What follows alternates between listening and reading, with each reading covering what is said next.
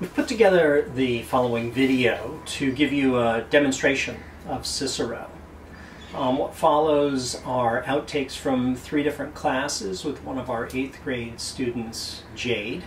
You'll see her participate in an English class, a math class, and then finally a Latin class. The whole thing lasts 20 some odd minutes, so feel free to kind of skip around. But we wanted to give you a look and feel of what it's like to participate in one-on-one learning with Cicero. Awesome.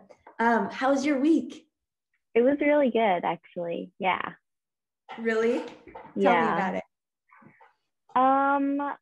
Well, I've started this new theater thing. Well, I'm about to start it, which is really exciting. And a little scary because it's very complicated. Yeah, that's about it. I still haven't heard back from Oxbridge, which was sort of suspicious because I feel like if I had gotten a scholarship, then they would have sent me an email. Interesting. But maybe it wasn't too long ago that you applied. They said 2 weeks, which is about like this time now. Okay. I'll keep my fingers crossed. But in the meantime, you got such good news last week about your essay that yes. Continue to celebrate that. It's the best. Yeah. And your theater program, are you going once a week, couple times a week? Once a week. Yeah. Okay. Awesome. Yeah. It sounds so great. I'm excited to hear more about it. Amazing. So I know we talked relatively recently, and we had relatively compared to the normal amount of days we have between our sessions, little time to work. But it looks, based on the link you shared with me, like you made some pretty great progress on your Kindred paper. So should we actually, since we have the option to do it on Zoom, should we pull it up and take a look together? Yeah, I'm going to share my screen where I talk about, Alice first and her relationship with Rufus, and a little bit about how that's different than Dana's relationship with Rufus. And then I think the next paragraph talks about, or I talk about how Dana's relationship with Alice is complicated and all of that. But I don't know if I actually want to talk about that. I don't know if that ties into intersectionality at all. Like, I don't know. Yeah. All right. Let's start by kind of unpacking the evidence that you think you're going to use for Alice, and a little bit more about kind of what you want to say about the ways intersectionality is influencing her dynamic with Rufus. And then we can figure out the Dana piece, because I do think it's interesting, especially given how closely tied we are to Dana's narration, to try to make that connection. But I think if we flesh the Alice piece all the way out, it'll make that easier to do. So talk me through kind of the evidence, the moments in the text that you want to investigate as you consider Alice. I know you've got page numbers in there. Let's get actual language into the realm, so that we can talk like at the level of quotation analysis. So what are you kind of drawn towards here? I think I'm drawn towards the way that Rufus talks about Alice, and the way that we like have these conversations of Dana and Rufus, and they bring up Alice. And I think in both of those sections, 122 to 124 and 148 to 154, in both of them, that's something that's happening, where they're both talking about Alice, and it becomes apparent that Rufus views Alice really in a really bad way. Like, it's very disturbing. We read this for the first time, we were like, oh, we want to move on, we don't want to read this for a long time.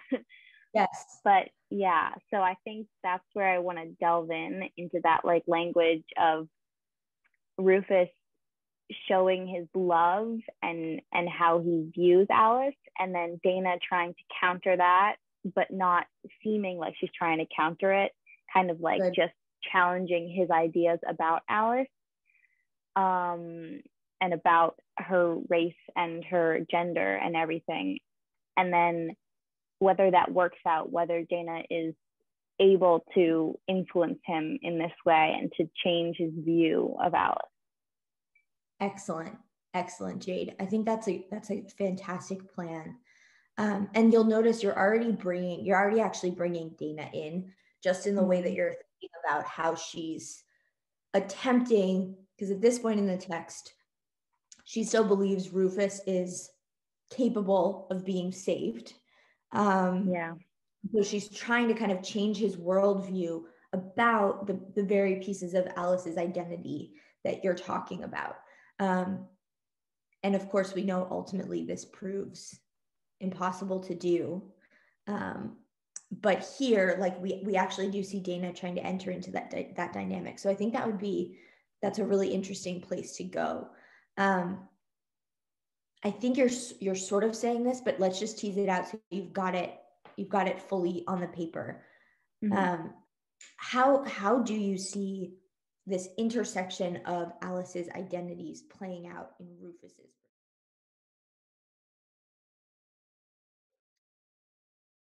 Oh boy, we're gonna be famous. Millions of views watching this next grade math video.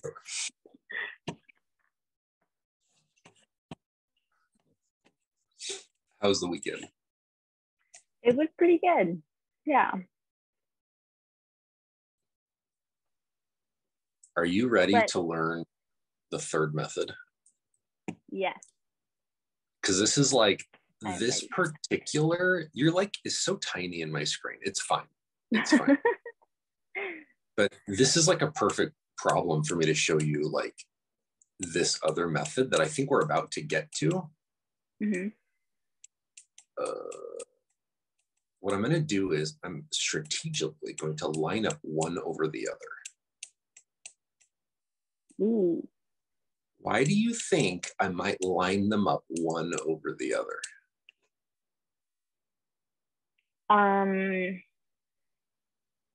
Oh, because do you either subtract or add the bottom one to the top one? I'm not sure which one. Is it subtraction or addition? Okay, so before you pick which one you're going to try, what do you think the point is of adding the two of them or subtracting them? What do you want to come? Well, out of it, you would want x plus y equals something. Okay. Ideally. Or you would just want like an equation that is like a combination of the two. Okay. So what I want you to do is change nothing right now and add them just straight down, just add and see what happens. Okay.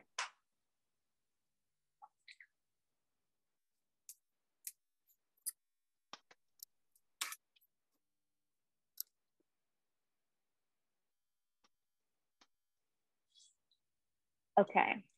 Yes, except I see one little mistake. What happened? I agree that x minus x equals 0. Oh, I see it now.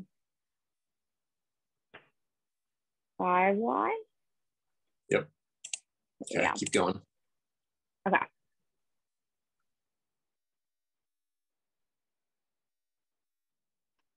Okay. So why is that different than your answer? That's the question.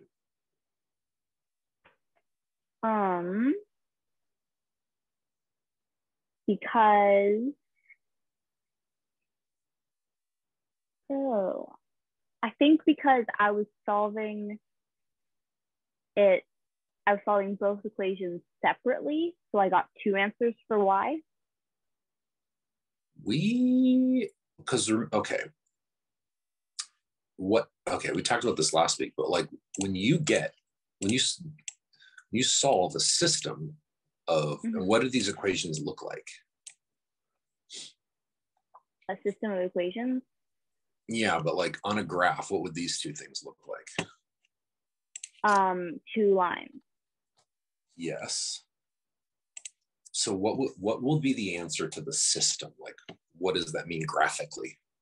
Oh, it's the point where the lines meet. So we should get the same, there's just one point, right? Yeah. I mean, unless they never meet or they are the same line. Yeah. We should get one single XY point that is the solution. Just one. Yeah. I'm not sure which one is correct though. If we put the X value in both of them, then we get different answers. That means that there's something, that means that X value is probably not right. Oh.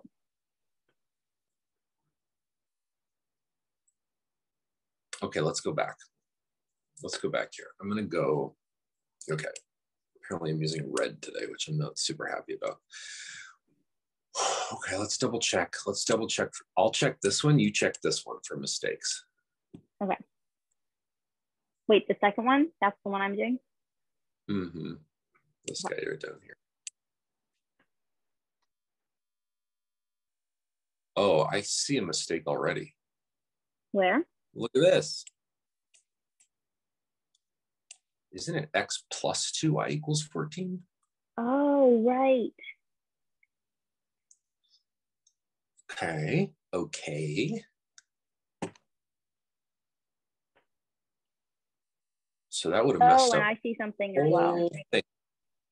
You do, okay. That's supposed to be plus.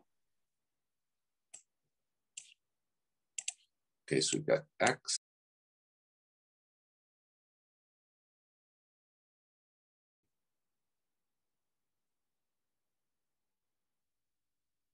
Oh my gosh.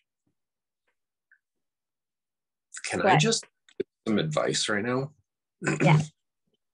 Okay, watch this. Equals value method. You can solve for y in both.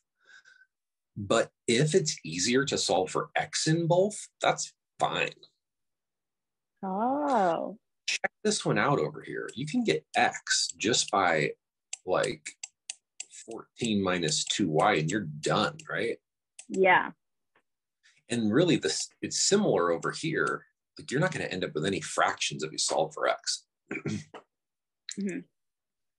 So you do you. Why don't you work on this for a little bit and see if you can get to that like solution. Okay.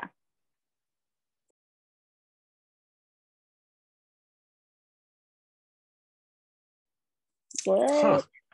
Interesting. We have like 4 different solutions for y now. This is Yeah, no. Hold on. Wait. I see a little something going on in just your last Wait, step. did I make a mistake? Yeah, you did. Oh my goodness. Unacceptable. You're all right. You're doing great. Oh wait. No, I got it. I always do this. I forget the 5. And then, okay. I don't have space anymore, but. And then what do you get for y? 8. Oh. There we go. Okay. I don't know what was happening over there in the right-hand corner, but. So, okay, so you got the same thing here as we got here. Mm-hmm. Yeah? Yeah. Okay. Now, we have to put it back into both equations, the value. Yeah. Yep. Okay. Yep.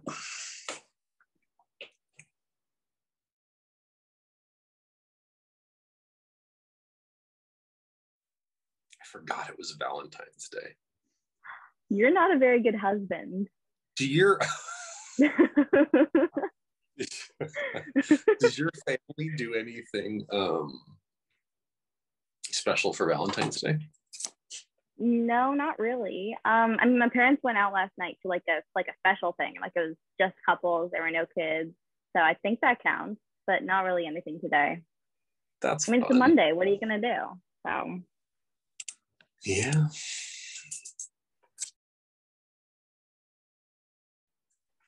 Okay, I'm getting the same value for X, so I think that's right. Okay. Like, let's say this came on a test, right? Mm-hmm. You confronted this situation.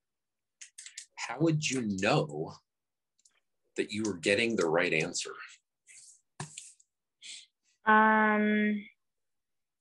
Well, I mean, just by seeing it, just by knowing now that we're only supposed to have one value each for X and Y, Mm-hmm. and not two for Y and one for X. That's just like, that doesn't work. But I think you could also graph it. Heck yeah. That's what I was hoping you were going to say. It's like, we can do all this algebra and we can double check and we get the same thing. That's great. And it's so easy to plug these things into Desmos and to get an answer and be like, oh, I was right, or no, I was wrong. Yeah. And from me, as the person who gives you the test, what I really want you to be able to understand is to be able to like coordinate all these methods and be like, well, like the graph makes sense because of this, and the algebra makes sense, and they fit together. I want you to see the whole picture. So why not graph it, right? Yeah. All right, so go graph it. Post a picture in here for us so we can see what it is. I can't graph it. I'm screen sharing. Okay, I'll graph it. Okay. I mean, I guess I could graph it on the.